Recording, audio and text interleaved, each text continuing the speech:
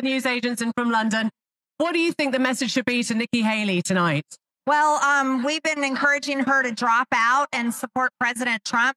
And I think tonight is the clear message that President Trump is the clear front runner. He's the winner in our Republican primary, and it's time for Nikki Haley to drop out and support him. Do you think President Trump, Mr. Trump, is closer to picking his VP, and should you be on that list? Oh, that's the question everyone asks. And no, I don't think Nikki Haley should be on the list. But of course, President Trump will choose who he wants for VP.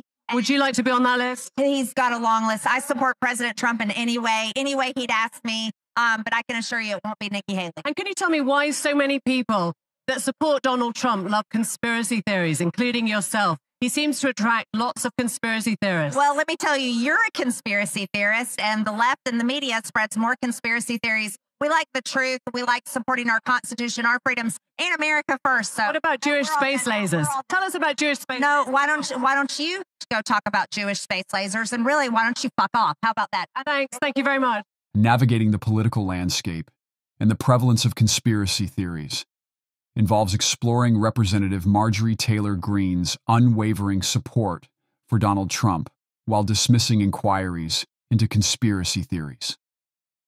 The approach should accentuate Rep. Marjorie Taylor Greene's personal authenticity and expression. In response to perceived provocations, emphasis can be placed on her candid and forthright replies, revealing her frustration at being pegged with biased and provocative queries by the media. From a conservative standpoint, media portrayal tends to breed distrust by depicting Republicans and Trump supporters as inclined towards conspiracy theories.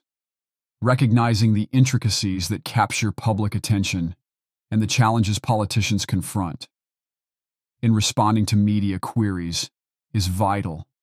Rep.